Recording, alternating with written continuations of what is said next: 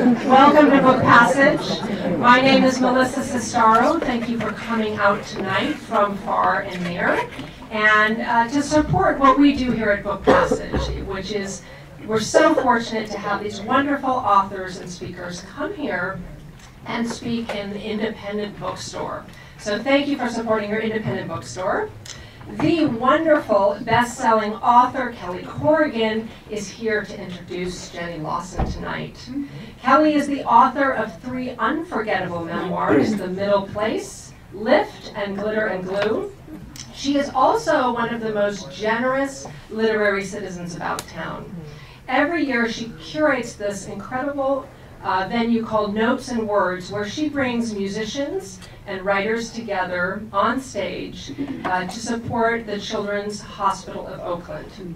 She also does these amazing interviews on Medium with writers like Margaret Atwood, B.J. Novak, and Annie Lamont. And after you read Jenny's book tonight, I recommend that you check out every one of these interviews. They're just terrific. So please welcome rock star host and author Kelly Corrigan.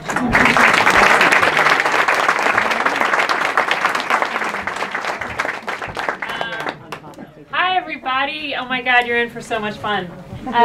One is You Got This. This is Notes and Words, April 30th. Love to have you. Super cool. I just asked Jenny Lawson if she would read at it, and I think she's sort of thinking about it. So maybe you could encourage her. Maybe we could pressure her into it. It's a nice thing to do with somebody who has anxiety issues. Just right on the spot in front of several hundred people. And then this is next week, and it's in San Francisco, and it's super duper cool. So if you didn't get one, they're right up here, and you can come on up and get more information. Okay, so I have a theory about fiction, as we all do, why we make up stories and why we read made-up stories. And I think it's that some things are just too humiliating or gruesome or gnarly or just intimate to say out loud.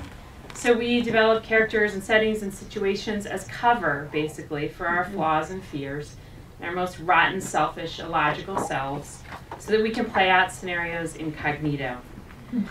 But then you get someone like Jenny Lawson, who has basically set herself free from all stigma while simultaneously entertaining a vast readership, not to mention thrilling her publisher with back-to-back bestsellers, who screams from a vaguely fetal position, "I don't want to be a grown-up. I take drugs and I can't handle Girl Scouts or QuickBooks. I have a taxidermy wolf named Wolf Blitzer. I spent a lot of money once on a kangaroo costume. I'm allergic to making sense and defensively stabby and hate mathy stuff and use made-up words.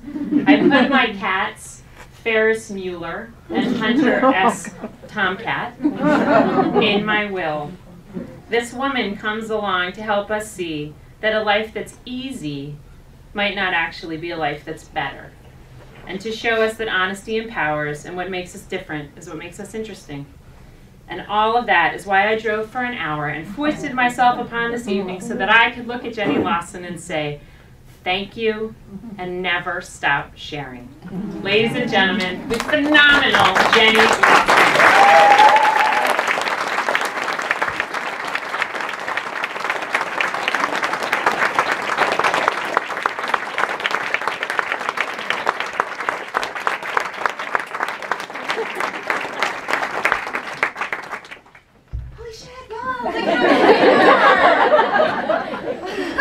Okay, first of all, that was so nice. You should just come up here this whole time. You should just read the book. I'll be like, look, I got a haircut. My pills have not kicked in. So you're going to hear a little tremor in my voice, but at some point within the next half an hour, they will kick in, and suddenly you'll be like, did she just get high? Purely medicinal. So I want to start first by saying thank you. Thank you for being here. Thank you for coming all the way out. Thank you, especially because I know a lot of you, like me, don't like to leave the house and are thinking, people are very close to me. And I escape at any time I want to. And let me tell you, yes, you can, because everyone would understand. And secondly, I wanted to say thank you for the amazing support that you have given this strange little book. I think it's really fantastic. If you look at the bestseller list, you look at it and all the people on it, they have their picture on the front, and you go like, oh, there's Mindy Kaling, and there's that asshole O'Reilly, and there's, you know. But they're all people, and you look at them and go like, oh yeah, I know that person, I hate that person, I like that person, oh, okay. And then there's a dead raccoon. And that's not supposed to be a bestseller, but you guys have made it so, in that you have been so supportive of it, and because you have shared it with so many other people. What I think is so fantastic, so often people will come up during readings and they'll say, I have no idea who you are, I think you have a blog, maybe you had another book before, I don't know.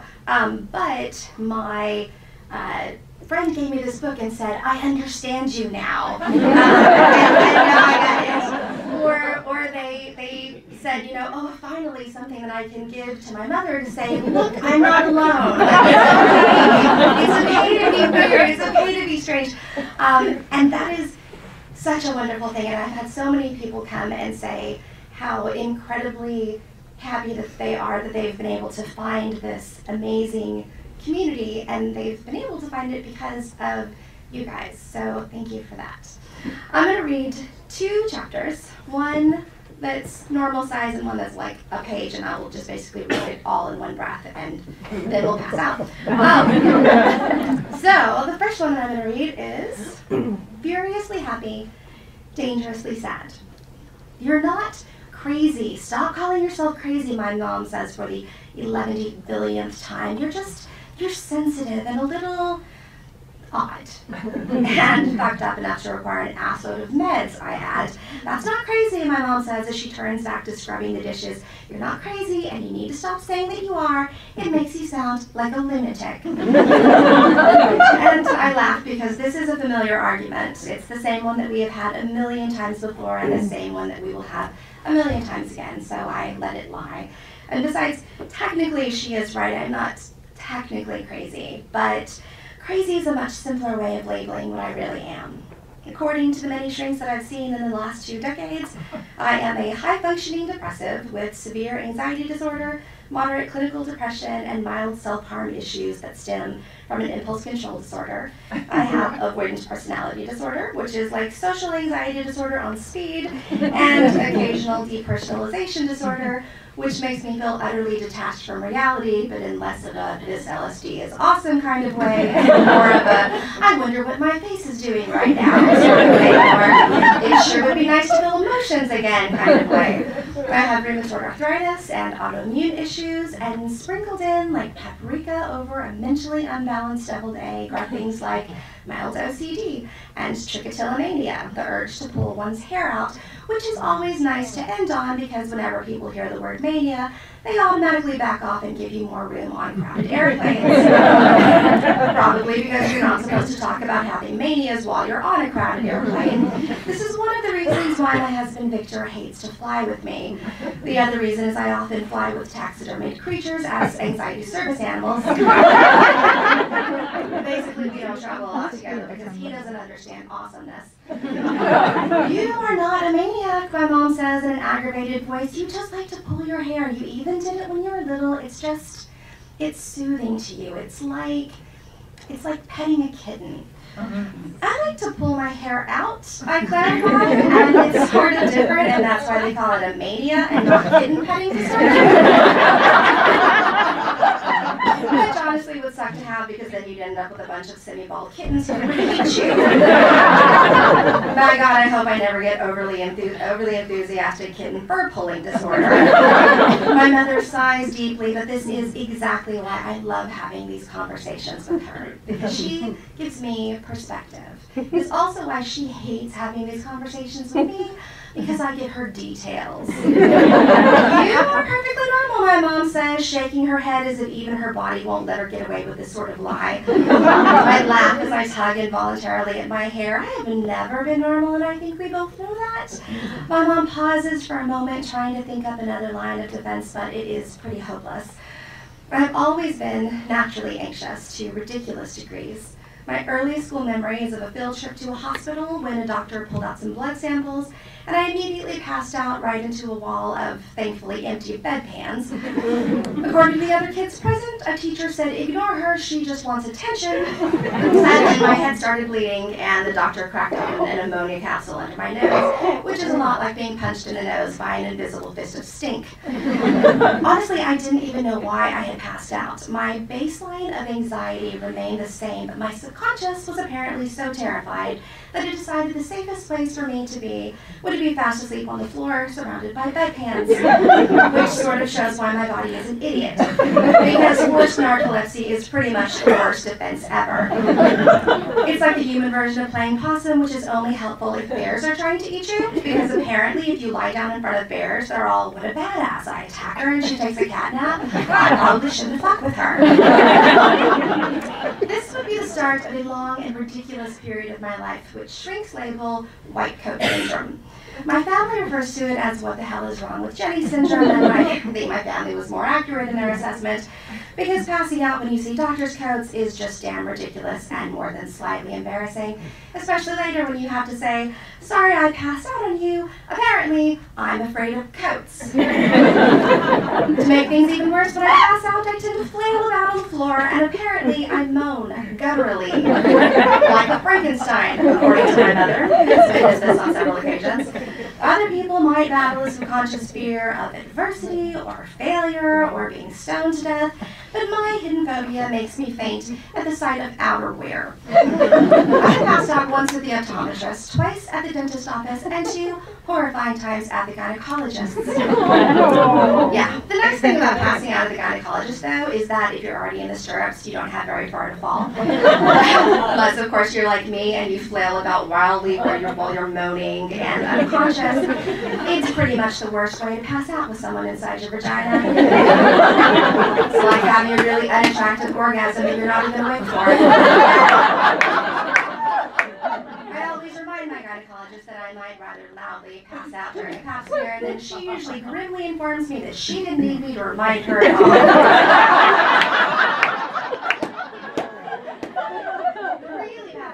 Passing out at a gynecologist is that you occasionally regain consciousness with an unexpected speculum inside your vagina, which is essentially the 3rd worst way to wake up. The 2nd worst way, by the way, is to wake up the gynecologist without a speculum inside of you because they took it out and now you have to start all over again. And the 1st worst way to wake up is to find bears eating you because your body thought its safest defense was to go to sleep in front of bears. That playing possum bullshit almost never works. Not that I would know, because I would never pass out in front of bears because that would be ridiculous. And in fact, I have been known to run at bears in order to get good pictures of them. Instead, I pass out in front of coats, which according to my brain are the things you really need to be concerned about.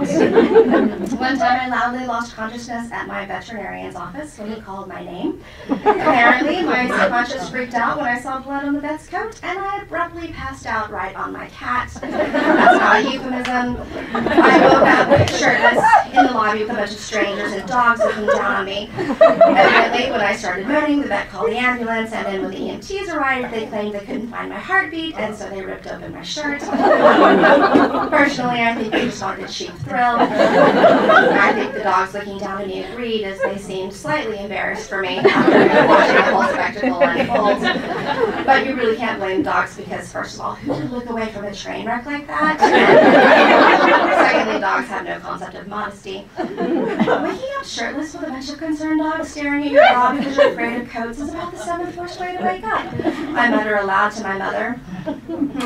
My mom says, non-committally, raising a single eyebrow. "Well, okay, maybe you're not normal, she says grudgingly, but who wants to be normal? You are fine. You are perfectly fine. You are better than normal, even because you are so aware of what's wrong with you that you can recognize it and sort of fix it." And I nod because she does have a point, although the rest of the world might disagree with our definition of fixing it. When I was little, I fixed it by hiding from the world in my empty toy box whenever my undiagnosed anxiety got too unbearable. In high school, I fixed it by isolating myself from other people. In college, I fixed it with eating disorders, controlling what I ate to compensate for the lack of control that I felt with my emotions. And now, as an adult, I control it with medication and with strength visits and behavioral therapy. I control it by being painfully honest about just how crazy I am. I control it by allowing myself to hide in bathrooms and under tables during important events. And sometimes I control it by letting it control me, because I have no other choice. Sometimes I am unable to get out of bed for a week at a time, and anxiety attacks are still an uncomfortable and terrifying part of my life. But after my furiously happy epiphany, I have learned the importance of pushing through, knowing that one day, soon, I will be happy again. This is why I sneak into other people's bathrooms at haunted hotels, and once accepted a job as a political czar who reports directly to the stray cat that sleeps at City Hall. I have staged live zombie apocalypse drills in crowded ballrooms. I have landed on aircraft carriers at sea. I once crowdfunded enough money to buy a taxidermied Pegasus. I am furiously happy, and it's not a cure for mental illness. It's a weapon designed to counter it. It's a way to take back some of the joy that's robbed from you when you're crazy. Ah, you're not crazy, my mom says again, waving a wet plate at me. Stop saying you're crazy. People will think you're a lunatic. And it's true, they will. I Googled the word lunatic and read her one of the definitions. Lunatic, noun, wildly or giddily foolish. My mom pauses and stares at me and finally sighs in resignation, recognizing way too much of me in that definition.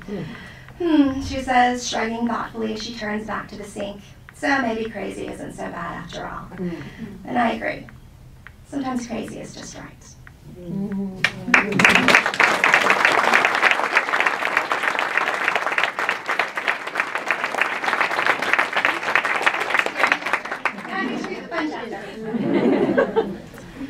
I have found a kindred soul, and he has a very healthy coat. A few weeks ago, I was at the pharmacy picking up my meds, and I was staring into the drive-thru window and thinking about how awesome it is that we live in a world where you can pick up drugs in a drive-thru. And that's when I noticed something strange next to the pharmacist's register. I don't know if you can see this, but this is an open box of Milk-Bone dog biscuits next to the register. And I thought, well, that's odd, but maybe someone returned them because they were stale or something, and then I thought it was even odder that someone could realize that dog biscuits had gone stale. Because dogs usually aren't very good at not eating cookies, even if they're fairly shitty. Dogs will eat used diapers if you let them, so I'm pretty sure none of them are saying no to cookies. But then the pharmacist came back, and while he was ringing me up, he reached over and picked up a handful of broken dog biscuits and ate them.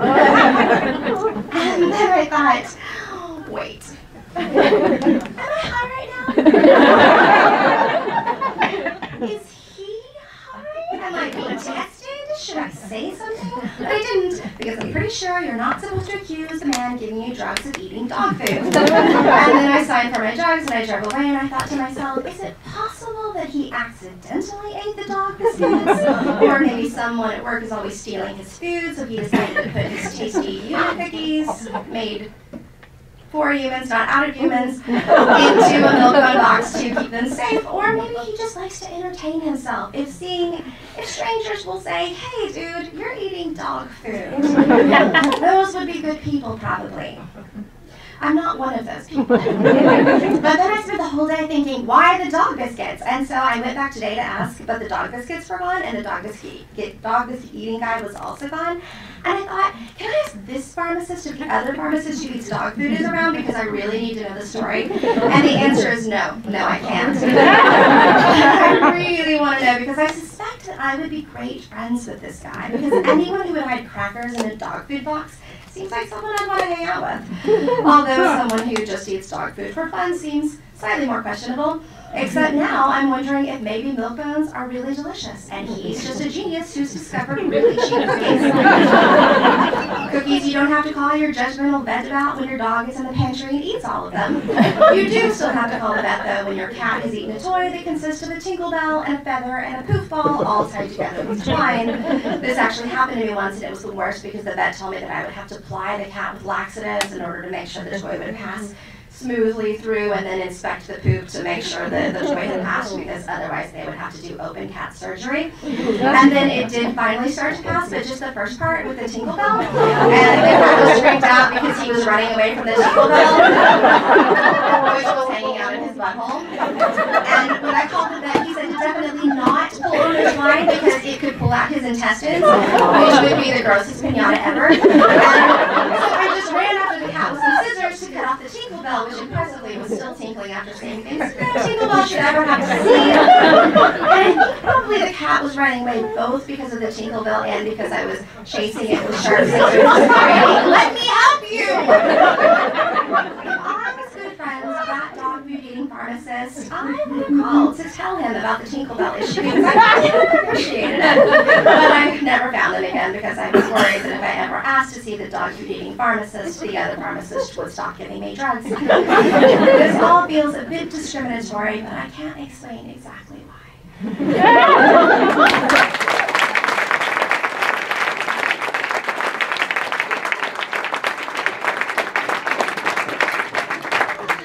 Scariest part of it is over. So now we get to do the fun part, which is Q&A. So, if you have a question, just raise your hand. Or I'll just make shit up, whatever. Yes. Do you get to pick where you do tours first? Because personally, I would hate to be on the East Coast right now, but San Francisco's not bad. I actually get pretty much, no, I get no choice whatsoever. I just get like a list that says, here's where you're going. And I consider myself very lucky because a lot of people don't get to do tours, and so I'm really lucky that, first of all, the bookstores are like, yes, please come, and that people show up. And so I actually, even though speaking is really difficult, it's such an honor to be able to do it. So I just basically look at the list and I'm like, okay. But I really, honestly, like if you asked me right now what city I was in, I would say, I have no idea. I think it's still in Chicago. And it actually is the only reason that I know that I'm in California is because my sister is here and she lives in California. And she was like, I'll stay here as long as you're in California. So that's how I know California. Yes. I love all the dialogues with Victor when you go back and forth. Do y'all ever sit in the office or in bed or whatever and read it back and forth and just laugh at how, ridiculous sometimes it is and just how funny? You have the best repartee.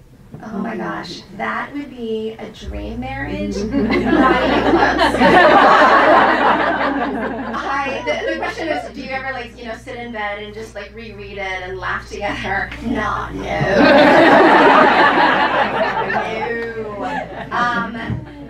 First of all, Victor doesn't in our relationship, and everybody who knows us knows this. He's way funnier than me in real life, but he's not funny on paper. And so he doesn't get to read the book until it's done, because what he does is he'll look at something and he'll be like, okay. No, yeah, it's fine, that's fine. And then for me, that's the worst thing you could possibly say. So he doesn't really get to see very much of it. And even the stuff that I put on the blog, I don't, usually, he doesn't really know kind of what's going on because he's kind of busy with his own stuff. And it's interesting because he'll be on a conference call and they'll be like, dude, that was so funny, the thing about the blah, blah, blah, it is a bobcat. And he'll be like, what? How do people know that they're what? Oh, Jesus, it's on the blog. What did she say? He has started to have a little bit of an appreciation for it, though, so that is nice. And every once in a while he'll say something like, you should put that on the blog. And it's always something that I'm like, no, that does not make sense. And instead I stop him in the middle of an argument. I'm like, hold on, because I'm writing this shit down. Which is fantastic, because all of a sudden he's on his best behavior. And I just turn on the recorder and I'm like, no, keep going. What else do you want to say? I do actually have rules, though, about what I write. Everything that I write goes out to all the people who are, in the book or if they're in the blog, and they basically get right of first refusal, sort of. So before it even goes to a publisher, they get to look at it, and I just say, if there's anything you want me to take out, I will take it out. No questions asked. You don't have to give me a reason why. Just tell me. And to their great credit, nobody has ever said, no, take that out. And instead, they're the first ones who say, you know what, I have pictures of the pet raccoon that used to live in our house that we made jams for. Do you need a picture of that? And I'm like, yes, I need a picture that nobody believes me. Oh my God, yes. And what's also like wonderful about that is, like especially when I was writing the first book, and I kind of struggled with like, well, what are the stories that I tell, and which ones are the ones that I don't? And my sister was like, I can't believe you didn't tell the story of like Jenkins, our turkey. And I was like, Jenkins? Why would I tell that story? And I started thinking about it, and I'm like, oh, that is a weird story. I guess not everybody does have horrible attacked turkeys who, probably just full of shit everywhere and ruin your life. And those chapters end up in there, but you're so like invested in yourself that you're like, oh, that's all normal, because you don't realize. When it comes to Victor, I never write about something that we are currently still arguing about. I have made that mistake before, and it's not entirely fair, because I basically have like the internet on my side, which is why if you go to, there's actually several websites, and they're called like, is Victor wrong? Yes. There's lots of them. But at the same time, there's also a lot of people who are like, Team Victor, you're crazy, that man's a saint. So it keeps us together, so it's a good thing. The other thing is I try never to write anything that is where I have to be the biggest butt of the joke. It's okay if I'm making fun of other people, as long as I'm making fun of me way more. And then my final thing is I try to never write anything that I think a mean 14-year-old girl can use against my daughter one day, which is pretty much everything, which is why she's not in it as much. Yeah, so that's probably not the end. I should have been like, yes, we snuggle at night and we cuddle. And I read and he goes, you're so darling. And then I'm like, did you braid my hair? And he's like, oh, I was waiting for you to ask. So yeah, it's not quite always like that. Yes. Did the bobcat ever come back? The bobcat has not come back, but there are several stray cats who are hanging out in the backyard, and I think they're just hiding. And so I was like, what are we going to do? I actually, for those of you who missed it, there was this.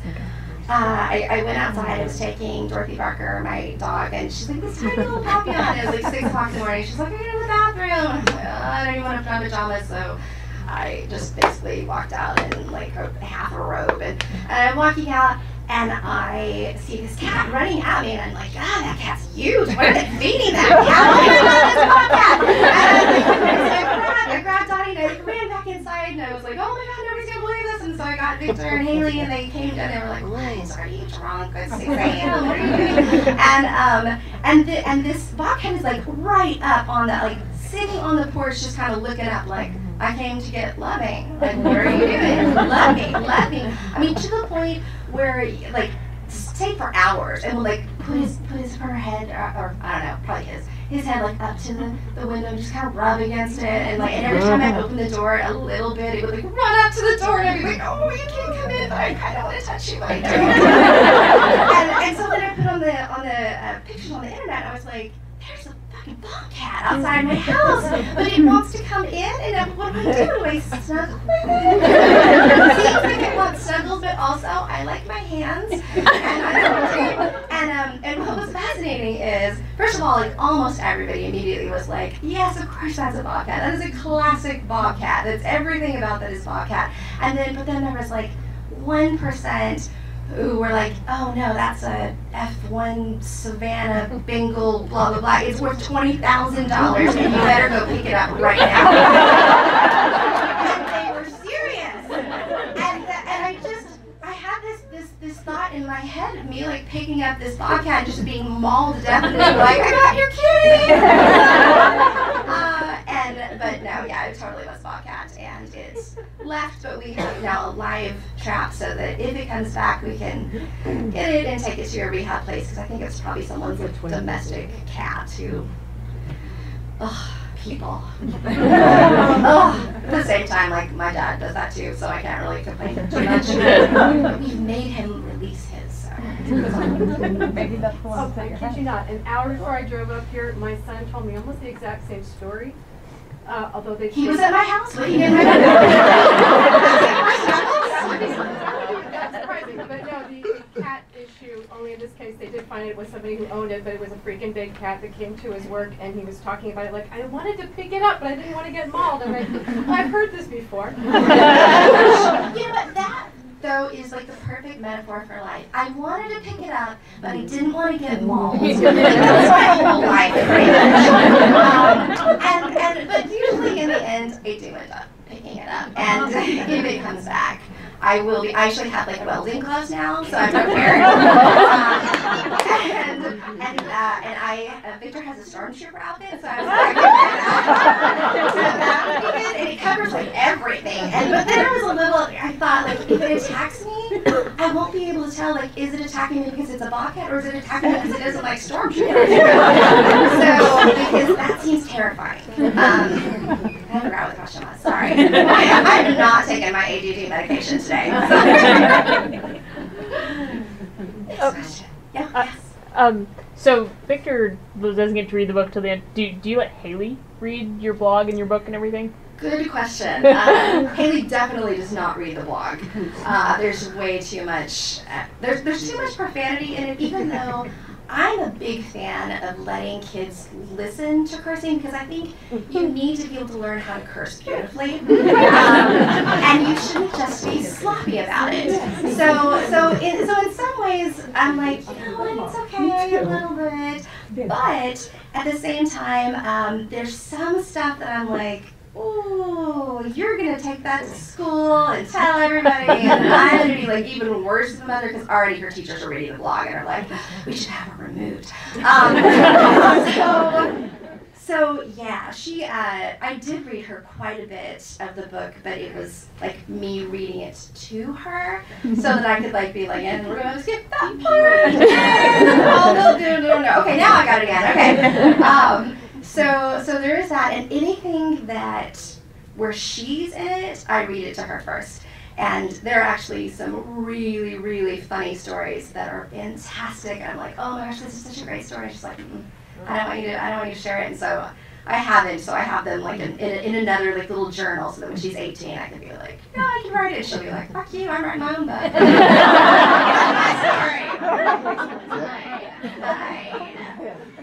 But there are kids in her class that read it, which is sort of weird. They're like, I read your mom's book, and she'll come home and she'll be like, so all these other kids get to read my book, and I'm like, are they leaving 1-star reviews on Amazon? And no, they are. Worst. But yeah, she's getting a little bit more, and she actually has gone to a couple of readings, so she's heard a little more, and she knows possibly a little more than I would like, but that's great. Yes. You mentioned Dorothy Parker in your book, and you named your dog after Dorothy Parker. Is she an especially favorite author of yours, or what's your relationship? I think she is so fantastic. I discovered her when I was very young, probably way too young to be reading her, and I love the idea. And I like her stories and Big Blonde, and that's all good, but I love her poetry, which I'm sure if she was here, she would be like, that's not what I want to be remembered for. But if you have not had the opportunity to, go look up Dorothy Parker's poetry, because it is beautiful and insightful and just filled with the most irreverent horror, where you're just like, and you're like, oh, this is so lovely, and then she just ends with this acerbic wit, and you're just like, fucking A, yes! And not only that, but she did it, like back in the 30s, when it was not particularly easy, and I'm a big fan, yes. Yes. Have you read the book where Dorothy Parker is a ghost at whatever hotel that she used? Yeah, there's a novel where the book has to be open, the guest book has to be open, and she comes and she's part of the story. I have not read that. Of course, I can remember the title, but Well, you I'll gotta find read it. it. Yeah, I'll find there it. can't be that many Dorothy Parker books. Exactly. I actually was at the Algonquin when I was doing the book tour, and there's this cat. They have like a resident cat that lives there, and I looked everywhere for that damn cat. Like I was just up and down the halls, and I'm like, kitty, kitty, kitty. And everybody's like, did you lose your cat? And I'm like, it's not my cat. I don't know what it looks like, but I'm gonna find it. And, it was ridiculous. And then finally, like at the very end, like security came and knocked on the door, and they were like, the cat's downstairs. I know where it is. It's in a corner. I know you've been looking for it. And I was like, oh, that's really embarrassing. But yes, take me to your kitty. And so I sat there and drank cocktails with this cat by myself, and it was wonderful. I was like, this right here, like it was almost like I was with Dorothy Parker, and she was in a cat.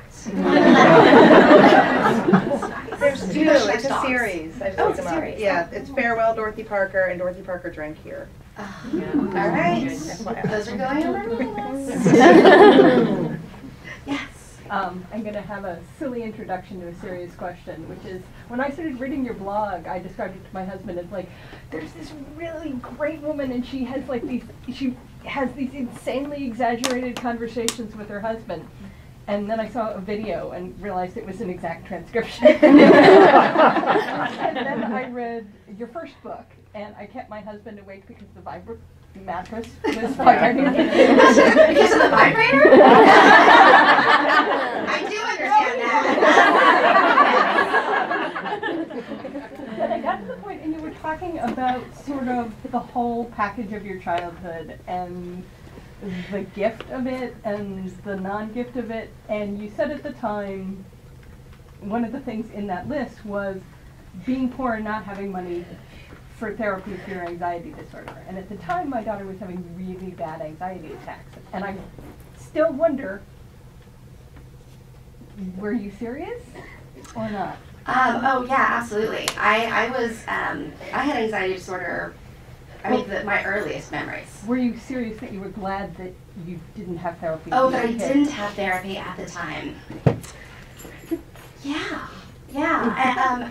And I answer that with like an enormous star beside it, because if my daughter came to me and she was having the same panic attacks that I was having at that age, without a doubt, I would absolutely say, we'll take you to therapy, and we'll get you, there's behavioral therapy, there's cognitive therapy, there's so many great things out there, and if none of that works, guess what, there's medication that works, it's gonna be okay. I absolutely would. But I would never have had the life that I had I not struggled to find a way to work my life around my head. And there can be such great benefits to being touched. It's what my grandmother always used to say. You're just a little touched. That's fine. It's fine. And I think there's lots of them. I think one, people with high anxiety tend to be very empathetic. It's very easy for us to put ourselves in other people's places because we've felt every horrible thing possible, and in our heads, every horrible thing that could ever possibly happen has already happened. And so it's very easy to think, I bet everybody in here is fighting their own battle. So there's that. The same thing really with depression. Somebody asked me recently if you could, like, turn a switch and make it go off forever, what would you do? And when I'm actually like deep in a full depressive episode, I think at any point during that time I would say yes. But when I'm outside of the depression and it's not lying to me, I can look at it and say, it does make me a better person. Because it makes me who I am, and it makes me unique in a special way. And actually my therapist, because I've been on more than 6 different antidepressants, and it's basically like you fail at that antidepressant. Like it works for a while and then it just stops working and you switch to something. And like once you've gone through, I think 6, my insurance pays for, it's not quite electroshock therapy, but it's like a sweeter version of it. But it's like with like magnets, and you sit in this chair for like 6 weeks, and I don't really understand it, but she's like, you qualify for this now. And she said, and in like, 60% of the cases, it completely can cure your depression because it changes your actual brain waves. And I really went back and forth with, should I do that? Should I not? And I decided I like me, I hate depression. And when I'm in it, I constantly have to remind myself, depression lies. It is not true. Those voices in my head are not true. But it makes me who I am, and it makes me unique. And I think that so often being able to feel the depths of emotion, whether it's the lowest of the lows, can give you the opportunity to feel highs that maybe the normal person wouldn't normally feel. And it can also push you to do things that you wouldn't normally do, like this, because speaking in public is terrifying. But then I come out and I look out in the audience and I see people who look more scared than I am, and I think, oh, I'm home. And I know that like at any moment I could say, I'm freaking out, and I could hide in this little podium, and you guys would just like roll medicine to me, and it would be lovely. You would talk amongst yourselves, and it would be fantastic and wonderful. And I would never have that opportunity if I didn't push myself when I'm out of the hole to do those things. So, in the back. Hello. I was wondering what sort of opinion you might have on mainstream media portrayal of mental illness. If you thought, for example, like Silver Linings Playbook was a really wonderful thing, like nice exposure about mental illness, or what do you have to say about that? Good question. I think when it comes to media's portrayal of mental illness, there haven't been a whole lot of things that I've seen that have really grabbed me and made me say, oh my God, that. There have been some writers who absolutely have. Ali Brosh, her take on depression, she does Hyperbole and Half, and she's fantastic and amazing and wonderful. And I have heard, and I haven't watched it yet, so no spoilers, but I've heard season 2 of You're the Worst does a really great job of sort of talking about mental illness, and I've only seen season 1, and I'm afraid if I watch season 2 it might have some triggers, so I'm like, I'm gonna wait until I'm completely out and back home before I watch it. But it's really good, so you should watch it. Or watch season 1, I don't know, season 2. When it comes to like news media and all of that, I try to avoid it, because it's negative and it's scary, and it's so often people will, use the word mental ill to mean bad, basically, and that I think a lot of the time, and I'm trying to think of the best way to say this, but I have people who will say things like, I really don't know the right way to say it. People who will come out and say, just want you to know I'm not crazy, I would never do these crazy things. And they talk about things that happen, like terrible things that people do, and they basically say, like, if you're mentally ill, you're the kind of person who could do terrible things. And that's absolutely not true, because there's people who are mentally ill who do amazing, wonderful, fantastic things. And really, 1 in 4 of us is gonna deal with mental illness ourselves, so if you're not currently, you might in the future, and definitely at one point or in time, you are going to love someone who's dealing with mental illness, which I think in some ways can be so much harder than having to deal with it yourself, because of that hopeless feeling of, I want to help that person, but I don't know how to. Sorry, I got kind of off track. That was a really deep question, my God. Jenny, do you want to do 1 or 2 more questions? And so we have time to sign books. Okay, awesome. Okay, yes. So I have a question. How do you do it when you're in it? That How is do you just get up? that is a really good question. How do you do it when you're in it? How do you just get up? Somebody actually on Twitter just this morning said, "What do you do on the days when you have no spoons? When you wake up and you have no spoons?" And I say, if I'm very lucky, I'm home, and I tell myself it's going to be okay, and that it's all right to sit in bed and watch Doctor Who with my daughter all day long until I come back to me. When it comes to depression, it comes and goes, and when I have it, it's clinical, it's chemistry, it has nothing, there's nothing that happened to me that made me who I am. My sister and I were raised exactly the same way. She has none of the stuff that I had, and she is super outgoing. And my daughter, who I was afraid would pick up on all of my issues, is exactly like my sister, even though we were raised states apart. And her kids, some of them are a lot more like me. So it really is kind of, the luck of the draw. Every single person is different. I've had to work a lot on with my anxiety, because my anxiety never goes away. It's always 100% there, and sometimes it's to the point where I'm incapacitated, and sometimes it's to the point where I can still work and do things. But what I've learned is that in the time that I've been doing book signings, I've learned that I can't, wow, it's really obvious I've not taken my ADD drugs.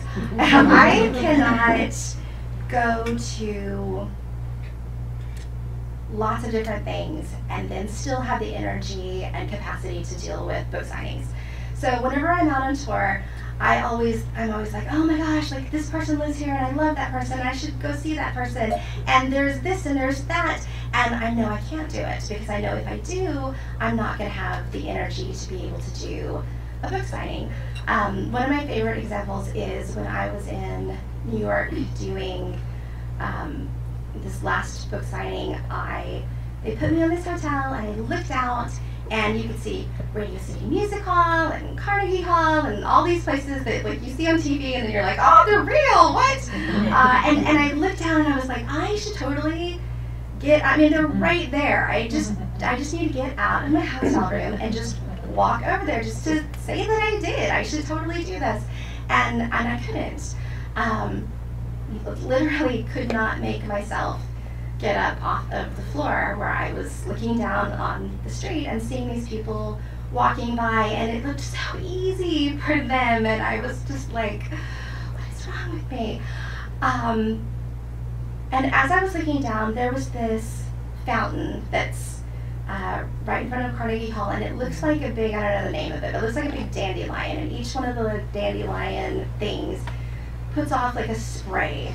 And as I'm looking down and watching these people, the wind picks up, and it picks up the mist from the fountain, and the sunlight hits the mist, and it hits it in such a way that it creates this prism, and all of a sudden there is this rainbow that is coming from the fountain and is getting picked up by the wind and basically made a flaming rainbow, which it was the most beautiful and amazing thing that I had ever seen. I immediately grabbed my phone and I took a picture, because I was like, I've got to share this with my daughter. I cannot, like, this is so amazing. I've never seen anything like this, a rainbow flame.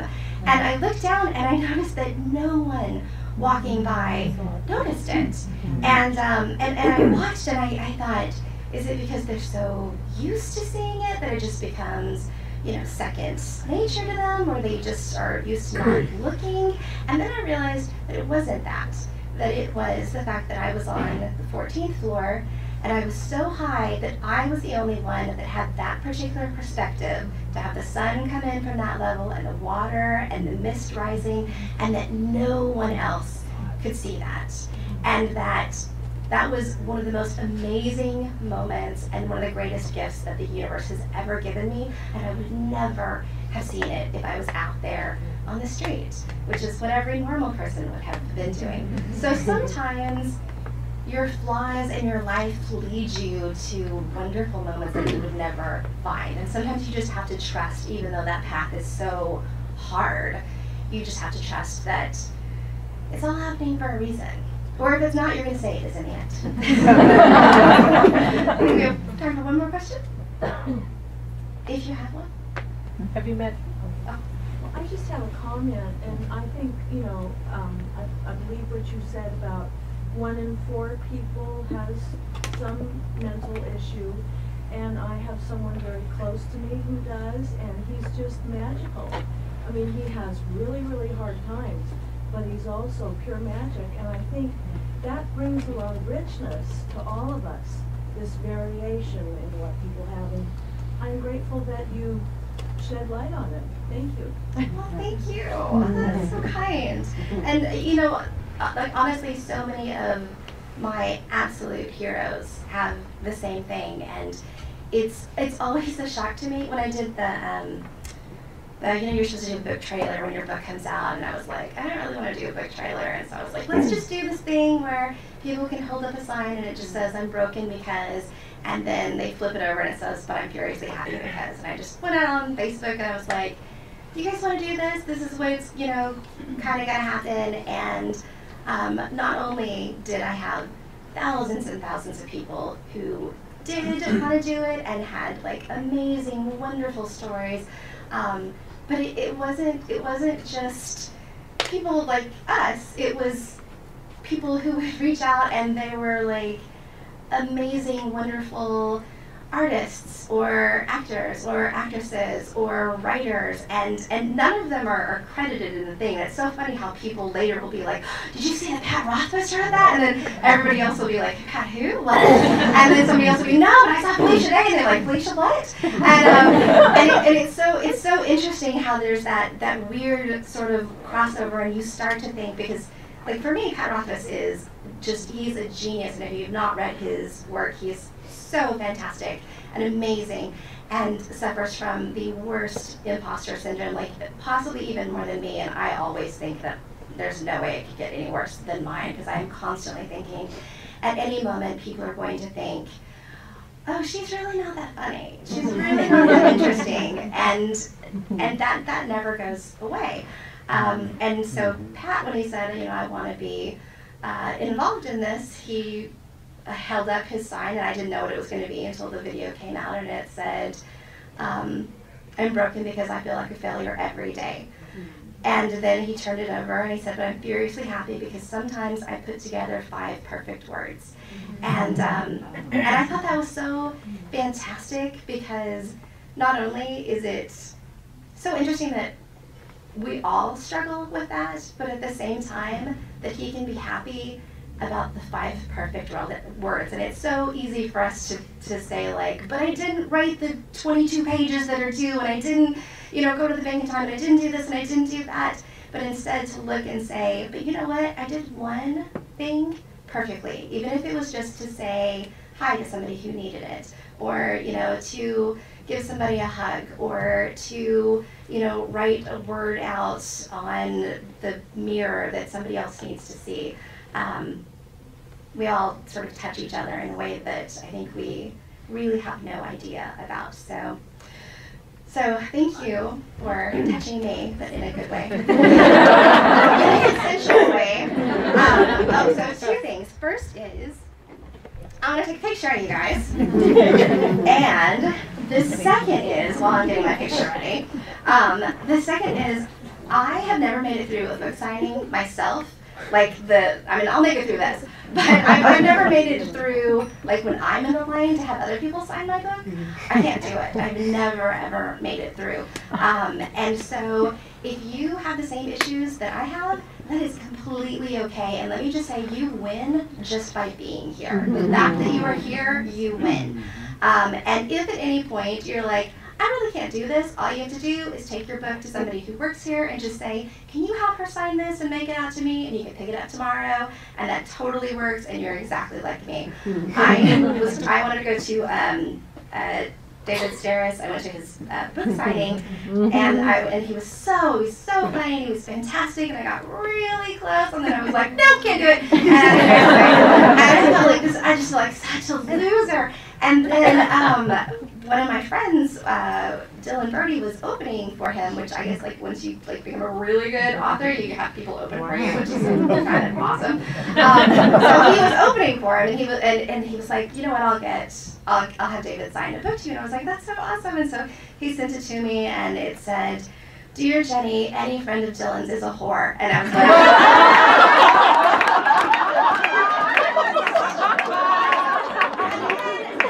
So I'm gonna do a panoramic, and you guys can do whatever you want. You can do raccoon faces, you can be angry, you can like whatever it is you want to do, you do it.